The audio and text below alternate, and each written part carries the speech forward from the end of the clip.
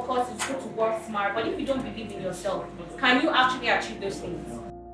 You get my point? So you need to learn those skills now. Because like I said, not all education happens in the university. Like I said, there is the internet.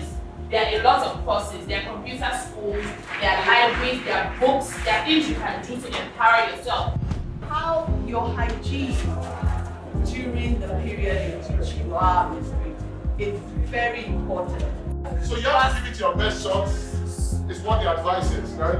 So you study hard and focus on your books. Do what you can do for the good of the society. Do what you can do for the good of the economy. What you need to do is to keep trying. You have to believe in yourself and you have to believe that you can make it. So you have to keep trying. That is when you'll be doing prayer that Mr. Falana should not be feeling fine. So that you will not be able to submit your assignment. We know all these things. We didn't drop from heaven. Spent the last 3 hours with about 300 students, SS2 students of the school. We talked about things like patriotism, citizenship, how they can be better citizens of the country, how they can develop better learning skills. We hope we have inspired a quest in them for knowledge and for learning. Amazing experience. Why?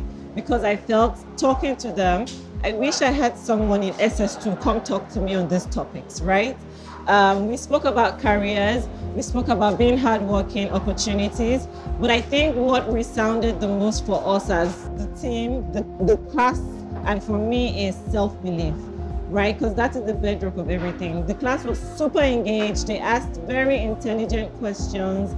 I have newfound hope in the future, in the leaders of tomorrow. I think if 1/10 of the students out there can be like the class I had today, would be, the future of Nigeria would be great.